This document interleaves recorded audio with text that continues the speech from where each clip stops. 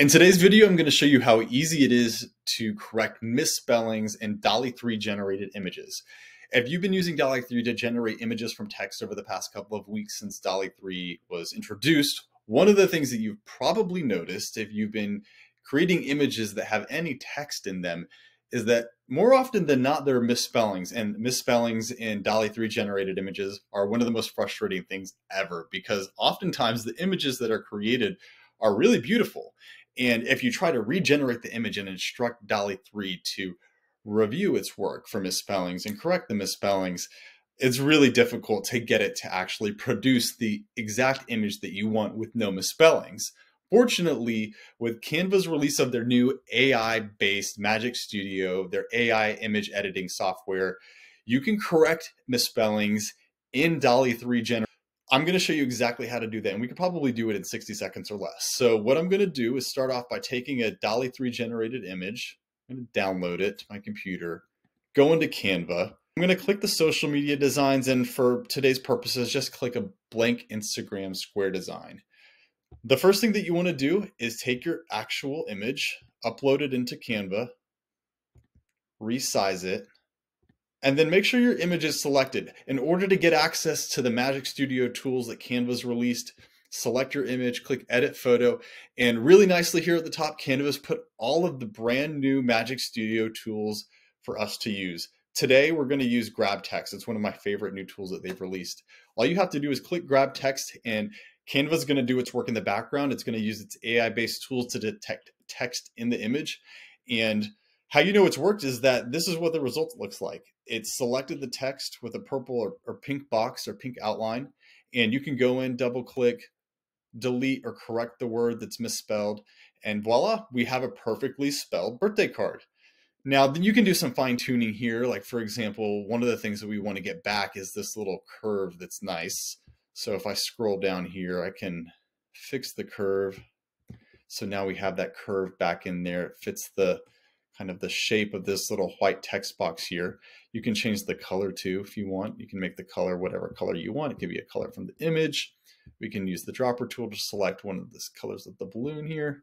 So now we have happy birthday, and we've corrected the misspelling. So this is one of the most common complaints of DALL-E 3 is that when it generates text in the image, sometimes it's wrong, sometimes it's misspelled.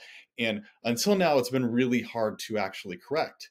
So let's do another example. This is a birthday card that Kristen Carter, one of our fearless group leaders, created. And this was a birthday card for one of her ops directors at her firm. And there is this really just annoying misspelling here. Now, of course, we could use Photoshop or use a tool on our phone to blur this out and change the text. And there's a lot of really cumbersome ways that you could correct this text.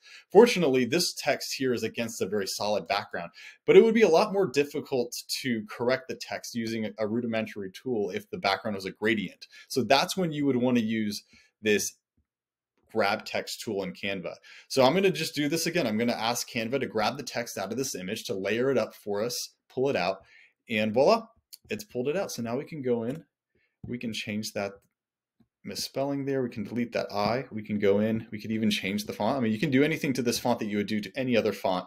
We're going to choose Chloe here. We've got this nice, beautiful, big, bold, happy birthday. And if you've been looking closely, you've noticed that there's also some text down here on the license plate. There's this random license plate. And since she's an ops person, we can just type in ops boss, and that can be her new license plate. So let's reduce this a little bit so it fits within there. So now, voila, we actually have something that could be delivered as either a nice touch point to a client or, it's just a gesture to a friend. Happy birthday. And we don't have any misspellings to worry about. So that's one of the things that I love about this new Magic Studio that Canva has released and I think that we're just hitting the tip of the iceberg here in terms of the functionality of this tool.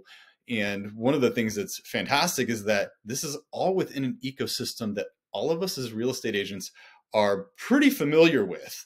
A lot of us have been using Canva for many years now, initially just to do flyers. And then probably social media posts. And now we can actually use it to get another level of functionality out of some of these tools that we're using. And again, all this is AI based. So I hope that was helpful. If you have any questions or wonderments, feel free to comment. If you're not already a member of the group and you're not watching this through the group and you want to learn more, we have a Facebook group called ChatGPT and AI Mastermind for Real Estate. It's for any type of real estate professional. We're all focused on learning and leveraging AI in our businesses. We'd love to have you. That's all for today. Hope this was helpful. See you guys soon.